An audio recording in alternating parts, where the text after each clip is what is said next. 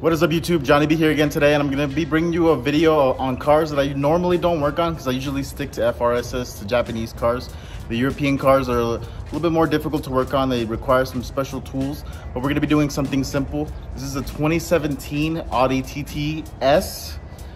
So it comes 4-cylinder, all-wheel drive. It has like 370 horsepower after it's been tuned, obviously. And then the car is completely stock. The owner used to be a BRZ owner. He wanted to change it up. He's always wanted a TT, but now that they look like this, he decided to finally get one.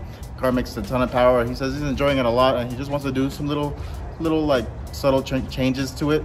And one of the things that we're going to be doing is actually replacing this grille with the honeycomb one. That's I believe it's like the RS style one.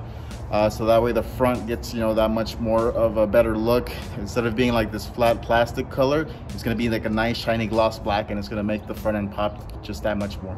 So let's get started. We're going to go ahead and remove this bumper and replace the grille.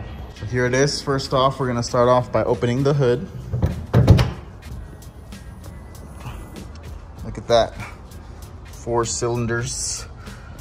They make a ton of power because they have a decent sized turbo back here. Actually, it's big size for being a stock turbo. So the first thing we're gonna do, I'm sure there's gonna be clips here just like any other car. So let's go ahead and remove this panel. That came off a bit easier than I expected, but it's good to see that it comes off fairly easy. Move that out of the way. And then looks like we have some star bits here holding up the bumper, and then we have some other stuff. So we're gonna go ahead, lift up the car a little bit because there's gonna be bolts through everywhere. I'm guessing 20 bolts. I'm guessing 20 bolts because I've done an S4 before, and there was so many bolts in random places. So there go the first 2. So we got the car up, and I'm just looking at all like the little extras that the TT with the S comes with. Has some like really nice wheels, nice big brake kit.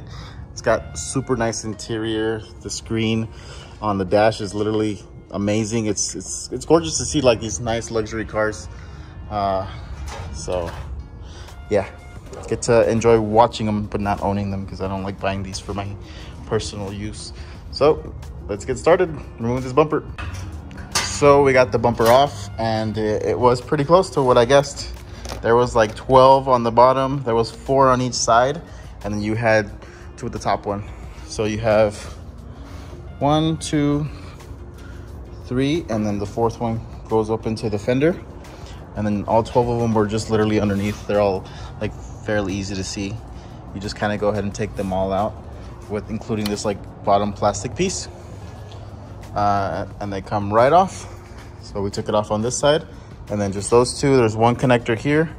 You just pull this little red tab back, and it pops right off. And it was just like a star bit. We have like a little kit of star bits, so just found whichever one was the right one, and we did it. So now we have to use that same star bit most likely and take apart every single bolt that's holding on the grille.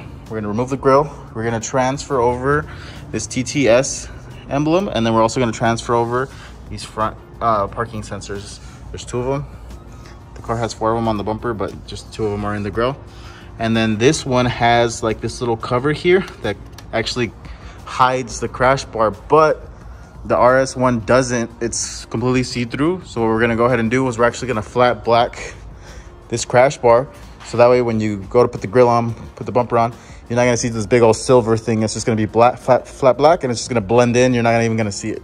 So when we're going to install the new grille, the bottom of it is actually different. So these little like bolt points that bolt up here, they work great with the factory one, but with the new one, it has a different style down here. So there's like this little like tab thing that goes on that bottom section right there of the bumper where the grille attaches to. So all we did is go ahead and chop it off. And with this being chopped off, these tabs were completely in the way. So chopped all that off, and the grille is now sitting on there properly. Everything is like nice and where it should be, and it's looking super good. I'm excited about the fitment. The fitment came out great all the way around, and it clips in, so that's what I wanted. It was mainly the biggest issue, but we got it done.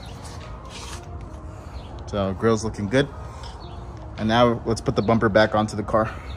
So the bumper's on with the new grille. We got everything to line up exactly how it should be. Got that That fender to bumper gap, perfect. Everything is lining up to where it needs to be. All the gaps underneath the lights and everything is looking perfect. The grille's looking amazing with this part painted flat black underneath. You can see the crash bar was originally silver, but with the flat black, look at that. You can't even tell there was a crash bar there. So now we're gonna go ahead and put up all the bolts, and then we should be done. So here we are, bumpers on, grills on. It's all put together. Car's looking amazing. The car has a gorgeous interior. Look at that, now you guys can see the dash that it has. It even has the GPS in it. So it's a super cool car. Then you have a little manual wing that you can actually raise up and down. And it's got like a black trim package, so all the emblems, even the exhaust tips are black, which looks really cool. It has the upgraded RS wheels. So cool little car to work on. I love the seats. So that's gonna be it for this video, guys. Hope you guys enjoyed. Hope this helped you if you're doing the same thing to your Audi, because this applies to all the Audis. Even though the S4, we've done an RS grille on an S4, and it was the same process, same exact grille, or it looks exactly the same, but I'm sure it has a little bit of differences. But it's all relatively the same thing. So hope you guys enjoyed the video. As always, you have a great day.